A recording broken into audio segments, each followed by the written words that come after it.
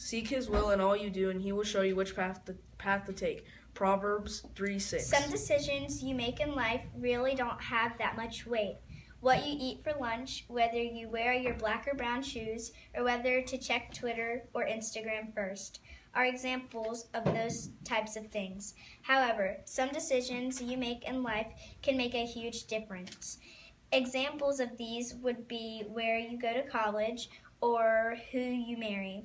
These decisions make a lot bigger impact on those course your life takes. These big decisions can be really hard to make. You might feel uncertain or unsure if you're making the right decision. However, if you follow what today's Bible verse talks about, you can know that you're making the right decision. The first step in making the right decision is to start seeking God in everything you do. The first step in making good decisions is to start seeking God in everything you do. When you get up, take a moment to thank God for your day. When you get ready for the day, talk to God and ask His help. When you eat lunch, take a second to thank God for the food you have to eat. In the moments you have during the day, take time out to include God. Seek Him and His will in all you do. When you do this, you will not have such difficulty making the bigger decisions. Seeking God in the small things always pay off.